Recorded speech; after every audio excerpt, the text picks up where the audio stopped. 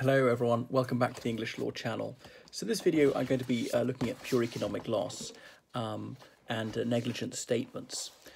So economic loss, I've looked at emotional and sort of psychological injury that arises from witnessing traumatic events. Now there's economic loss, so losing money, and that can be consequential on a physical injury or some physical damage to property that you own, and that is recoverable. So if somebody is wounded because there's a car crash and then suffers some pecuniary loss arising from that, for instance, if he or she is unable to work for a while, then those losses are certainly recoverable. But there is an exception to that, and that's about bringing up children, remember, in wrongful birth cases. McFarlane against Tayside Health Board, which I previously mentioned, that a bonny baby was born, but anyway, the birth of a child is a benison, and therefore you can't claim any damages on that. But there was a case, Reese, where a child was born to a woman who was severely disabled and therefore was unable to mother the child properly, so she was able to gain damages for the cost consequent on raising this infant. There is an exception to the general rule that consequential economic loss is recoverable because the issue of wrongful birth is a highly tendentious one because giving birth could be regarded as an injury. Sometimes there's tearing involved. It's obviously a little bit of a risk. So if birth isn't considered an injury, then the financial cost of bringing up a child, it would be pure economic loss. And that's subject to the far more limiting rules that I'm going to adumbrate a bit later. So childbirth is painful, so I'm told. I've not birthed anyone myself for reasons one might guess. But the McFarlane rule is an exception to the usual principle. So pure economic loss. Anyway, there are lots of thorny questions around this. Financial loss, which is not resulting from physical damage to a personal property, that's what pure economic loss is. So you see that there's a connection to the difference between defect and damage, which I talked about in an earlier video. If a defective property per se, if it's defect, then that will result in financial loss, but it wouldn't be recoverable because defect is not damage. It's not a consequence of damage to the property. The property was made badly. It came out wrong in the first place. It was a reject. However, if it's made properly and is subsequently damaged, that's different. That's damage rather than defect. So there's Murphy and Brentwood 1991. That's an important case. And there's authority that those losses are not recoverable in English law. However, in certain common law countries such as Australia and New Zealand, it's different. Pure economic loss is not recoverable in most cases if it's arising from a negligent act as opposed to a negligent misstatement. And I'll talk more about negligent misstatements later. So a lot of time has been given by scholars of tortious behaviour to try to comprehend why there is this scarcely logically defensible difference drawn between acts and statements. And to try and find the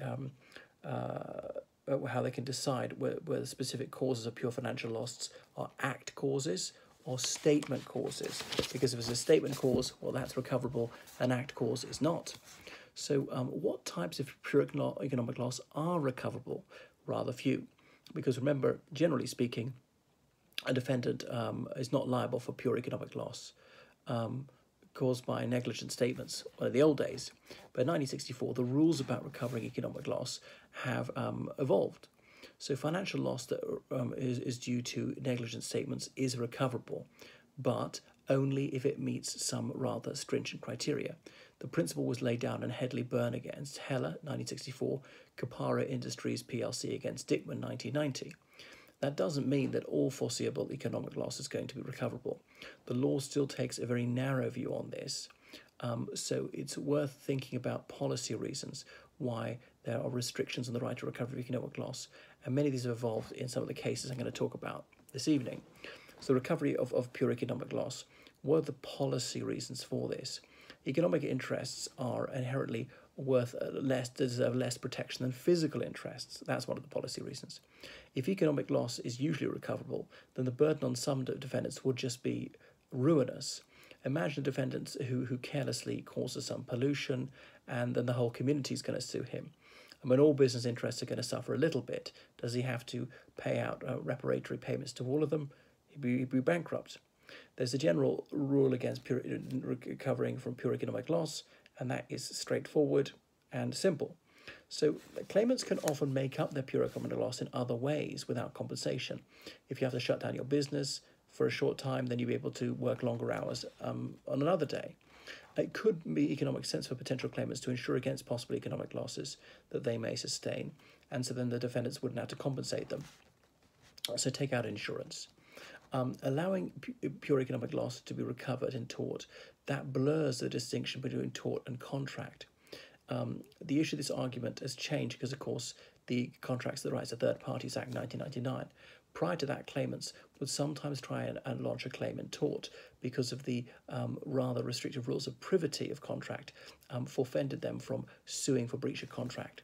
There is an instance of this in White and Jones, and Lord Gough in that case said that the legal system would allow claimants in that case to enforce a contract, but English law doesn't, even after that act. So after the Headley-Byrne decision, many people thought the damages for economic loss might be recoverable as for physical damage. But anyway, that didn't happen. So pure economic loss. What about negligent acts? Okay, here, there's a case in Spartan Steel and Alloys Limited against Martin & Co. 1973, a Queen's Bench case. The defendant was a contractor, was doing some road work and accidentally cut a power cable, and that was providing electricity to the plaintiff's manufactory. Therefore, the factory had to close for 14 hours. The plaintiff's melting works had to be closed. So a melt was in progress, and so the steel was prevented from solidifying, had to be taken out of the furnace to do that. Anyway, the plaintiff suffered 3 different kinds of loss. First of all, it reduced the value of the metal that had to be removed from the furnace before it solidified. It wrecked the machinery. The profit would have made from the melt was not attained, and profit from 4 more future melts was not attained because in 14 hours they could have got through 4 other melts. The Court of Appeal, by majority decision, said that they could get compensation could be given for the first 2 heads of damage, but not the third. So the reduction in the value of the solidified melt and the profits that would have been from its sale, those get compensation. The plaintiff was given nothing for the profits in 4 future melts, which could have been processed before the electricity was restored, because that was pure economic loss. It didn't flow from physical damage. Those melts, nothing was damaged to stop that happening, just the factory couldn't operate for some time. Lord Denning looked at the policy justifications behind the fact that courts are loath to impose liability for pure economic loss, and he underscored that negligence law is about physical property and damage. Lord Denning said, "The risk of economic loss should be suffered by the whole community who suffer the losses, usually many but comparatively small losses, rather than on the one pair of shoulders." Close quotation. Okay, so there's Annes versus Merton, London Borough Council, 1978, an appellate court decision. So the plaintiffs were lessees of some apartments, and they said they'd suffered physical deterioration to the buildings because the foundations were not deep enough. So they sued in negligence against Merton Council on the ground that they negligently failed to inspect the foundations properly. So Lord Wilberforce, he looked at the risk of physical injury, and he said that, and the material physical damage. So he considered the cause of action, and then he said, "We can leave aside cases of personal injury or damage to it, or as other property is presenting no difficulty. It is only the damage of the property for which requires consideration. It can only arise when the state of the building is such that there is a present or imminent danger to health or safety of persons occupying it." Close quotations. So in Murphy and Brentwood District Council 1991, this went all the way to the House of Lords, and it sat in a constitution of 7.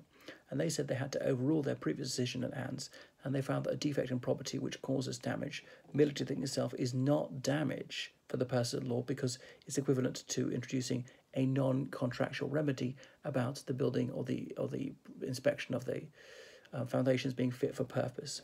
If something's going to be recoverable, then the damage must be to other property, and that was set out in D&F Estates against Church Commissioners. The last thing on this is Defective property that causes actual physical damage to other property is recoverable, and a defect that causes physical injury to people is also recoverable. But defective property must cause actual physical injury to a person. It can't be just potential injury. The injury's got to take place. In Murphy, which overruled the Ann's case, the House of Lords said it's clear that imminent risk to health and safety of people of defective property is not enough to ground an action in the tort of negligence.